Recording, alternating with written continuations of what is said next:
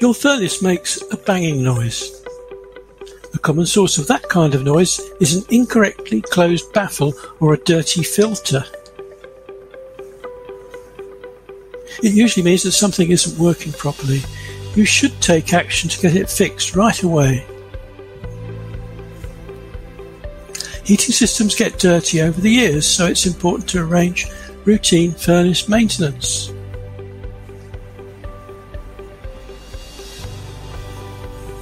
If your furnace is making a loud noise just as it starts, this could be caused by a serious problem called delayed ignition. A loud boom or bang can take place and can be disconcerting when you hear it. Contact the furnace repair experts at some of the leading heating and cooling companies in your area and compare their quotes.